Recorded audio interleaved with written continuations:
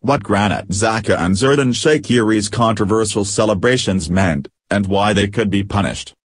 The pair could land themselves in trouble for the celebrations due to the political connotations attached to them. Granit Xhaka and Xherdan Shaqiri were both delighted in getting on the scoresheet in Switzerland's dramatic 2-1 win over Serbia on Friday.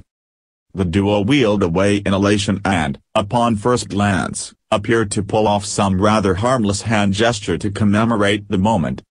But in reality there is a deeper meaning to what the gesture actually means, as our friends over at football.london have explained. Switzerland's squad has a diverse makeup with a number of players holding dual nationality or having roots elsewhere. Shaqiri, for example, wore boots donning both the Swiss and Kosovan flag. As he noted, "I was born in Kosovo, but I grew up in Switzerland. I live both mentalities, it's not a big difference."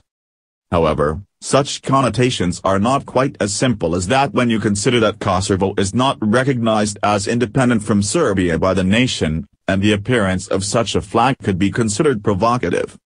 Both Shaqiri, who speaks Albanian, and Xhaka formed their hands into what is generally considered to be an eagle, the symbol of Albanian flag. The Arsenal midfielder is the younger brother of Tal and Xhaka, who plays for Albania and was actually born in Serbia to Albanian parents. Serbia's relationship with Albania is problematic in itself and perhaps especially so for Xhaka.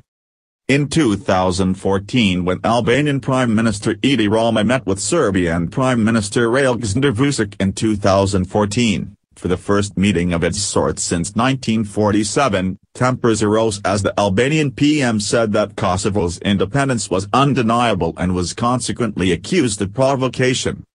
With the undertone of angst between Albanian, Kosovan ancestry and Serbia, the relationship only becomes more poignant when you consider the midfielder's father spent 3.5 years in prison for taking part in demonstrations against Serbia's communist government during the 80s. On Instagram, Xhaka made the connection to his celebration very clear. A second image said, "We did it bro," with an image of both Xhaka's and Shaqiri's celebration side by side. The pair could land themselves in trouble for the celebrations, however, due to the political connotations. FIFA rules state that players will be punished for such statements made in celebration.